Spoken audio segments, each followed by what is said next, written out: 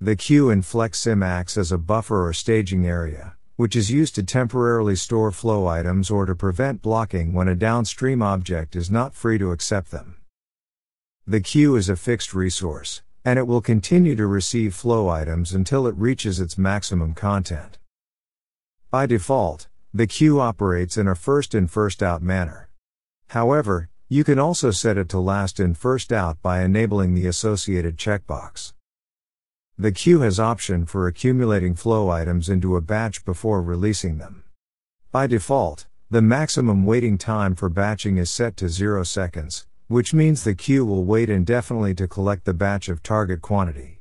If batching is disabled, the queue will release each flow item as soon as it arrives.